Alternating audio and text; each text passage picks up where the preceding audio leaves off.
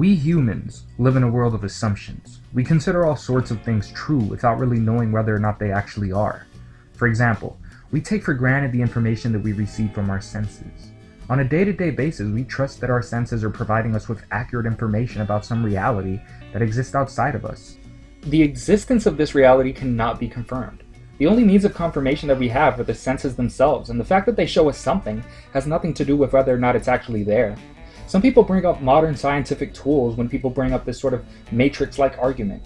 They propose that our scientific tools have provided us with extensions of our senses, ways of reaching out and retaining information that our senses can't. They speak of tools such as X-ray machines, FMRIs, and microscopes, of course. But what they fail to mention is that although these tools reach out and give us a different view of what the senses perceive, they still rely on the senses themselves.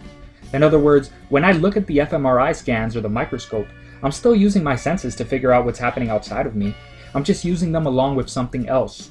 Which means that in order for the tool to be right, my senses must also be right. This is all a leap of faith. All of our morality is also a series of assumptions. There is no scientific test to measure whether or not killing is wrong. We just, for the most part, assume that it is. Don't get me wrong, I'm right there with you. I think killing is fucked up. But there's a difference between thinking something and proving it. And please don't hit me with the good old-fashioned golden rule. Treat others the way you would like to be treated. It makes absolute perfect sense when you look at it superficially and never think about it. But when you actually treat others the way you would like to be treated, you can end up being a complete asshole. If you'd like some cute girl to reach out and grab your dick, that doesn't mean you should reach out and grab her by the pussy. You can't just give a girl the Donald Trump treatment because you're a nice guy who wants to treat others the way you would like to be treated. Everyone is different and wants to be treated differently. So what makes you think a universal rule would single-handedly solve complex problems of morality? In a world where treating people the same makes no sense.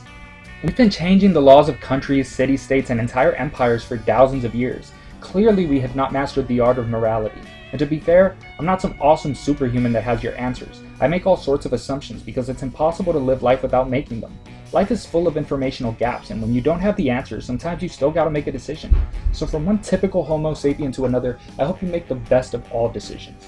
I'm TheModernApe, and if you enjoyed this video, please feel free to subscribe.